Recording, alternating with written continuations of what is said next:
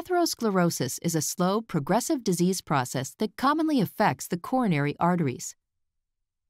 Atherosclerotic lesions begin with an endothelial injury due to chronic hemodynamic stress in circulating oxidized LDL cholesterol.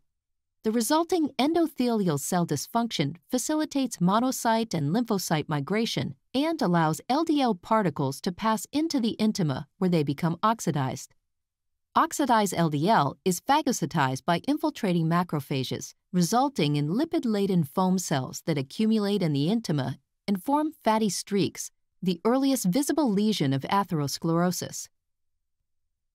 As the disease progresses, growth factors released by surrounding cells promote migration and proliferation of vascular smooth muscle cells into the intima. The infiltrating smooth muscle cells secrete collagen and proteoglycans that form a fibrofatty plaque, also known as a mature atheroma.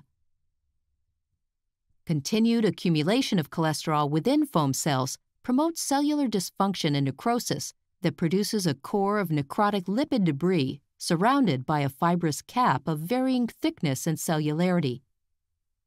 As the lipid core expands, impingement upon the arterial lumen can cause a reduction in myocardial blood flow, resulting in myocardial ischemia that can manifest as angina pectoris.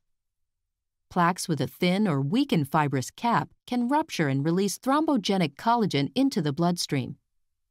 This results in rapid thrombus formation, prolonged ischemia, and subsequent necrosis of the myocardium, also known as myocardial infarction.